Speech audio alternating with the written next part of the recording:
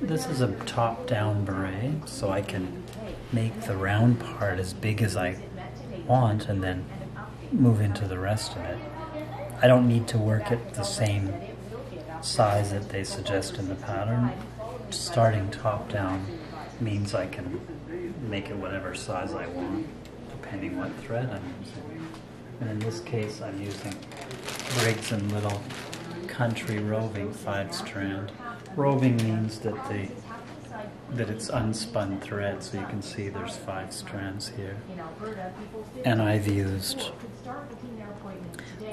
this wool in many different ways. Sometimes I just pull out one strand and knit with it, sometimes with 2, combine different colors together like that too. So it's a very good wool. I'm using it for full 5 strands for this. It's going to be a chunky beret. I'm cutting the thread now. It's over.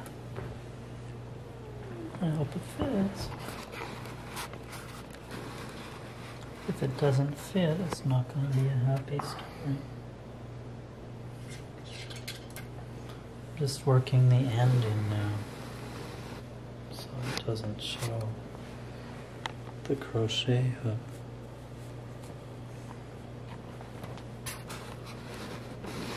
I don't know how well you can see this.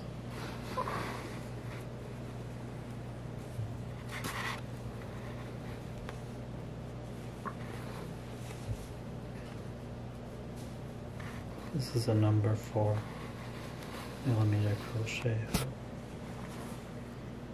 which suits the size of what we're doing. There's many ways to block things, which is what we're doing now. This way is kind of the cheater way. I mean, they often recommend that you soak things in water, but I found that this has worked quite well, and I'll show you an example of it in a moment.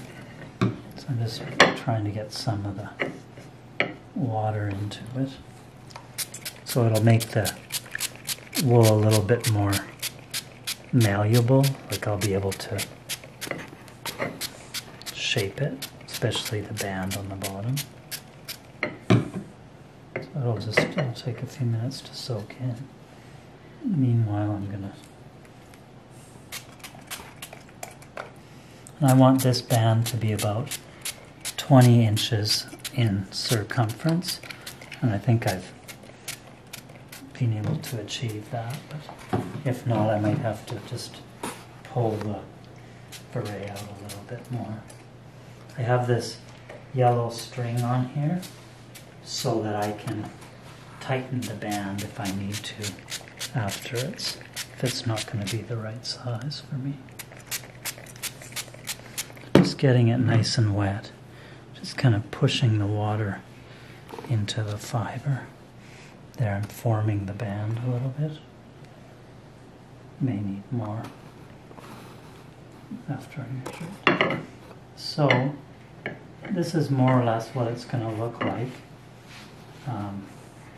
It's just going to sit on this plate till it's bone dry. And then when it's finished, the top will be very much like this, like it will be flat, but it's nice because the knitting's been pulled out, so it looks, it has a good look to it. Whereas if you just leave it, you saw what it was like. It was just kind of a bumpy bag, and this, it wears quite nice. And you can see the edge. There's many ways to wear this too with this bulky wool. Like that, it can look kind of like a chest piece. So that's the blocking. This is very chunky wool. Pulling the string so that I can get the band about the size that I want it, which is, I'm aiming for 20 inches around. And I'm just over 20. I think that's going to be fine.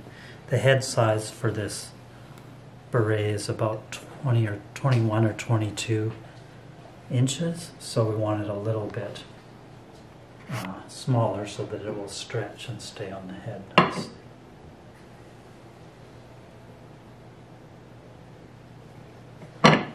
Okay, so I think that's done. All that I need to do is let it dry.